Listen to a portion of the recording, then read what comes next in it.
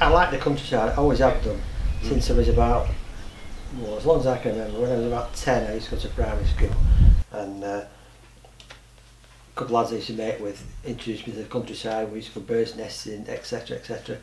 And I've always been interested in the countryside ever since. And I don't like to have to get on the bus to travel. I like to walk out my door and see the countryside, and it just keeps me happy. I just, you know, I just love being near nature, and I wouldn't like to be anywhere else, to be honest. So it's my way of life. It suits everybody, but it suits me. I mean, I've sort of been a member of the fishery for 16 years. I now run it. I've run it for 7 years, along with another chap. I've always done carp fishing for 40 odd years, so it's a smallish lake. You walk through the gate and it's like it's like the secret garden on the telly. It's walking to another world, and you leave behind nuisance phone calls and electric bills, and you can just lose yourself in nature. I like it for the fishing.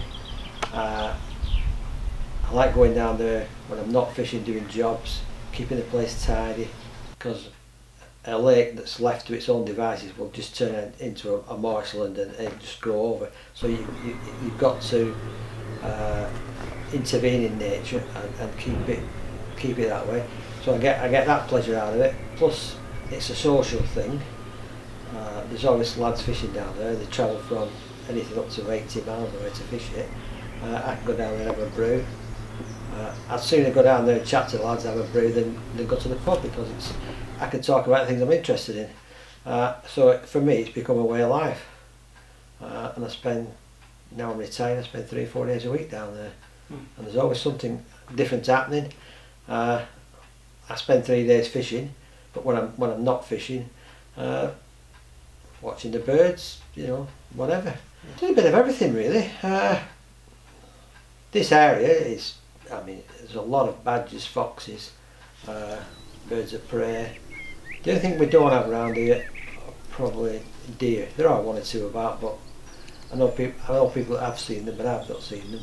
But it's quite very Shropshire. It's quite a good place, because there's a lot of meres, so you get you've got quite a high density of otters, which although they're indigenous to this country, and they have a place in this country, right to be here, they do cause damage.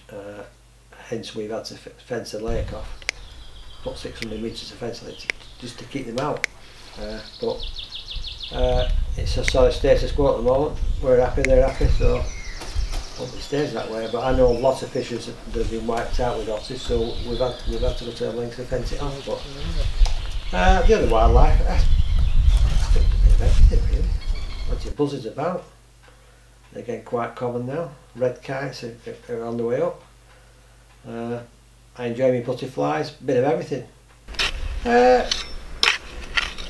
The paths need keeping, you know, the grass needs keeping down the path. We build the swims for the lads, because all the lads that fish there fish for 2 or 3 days at a time, so they bivvy up in the bivouacs, so we need to make the swims dry, so we tend to get, whenever we can, we put bark on the swims. Weed clearing, that's a big job.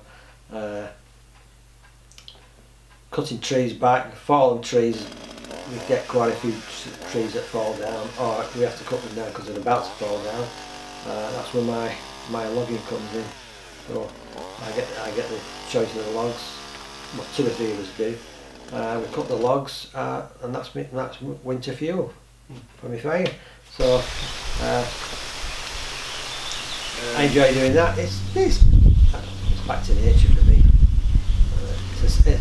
It's a simpler life, but it's one that suits me.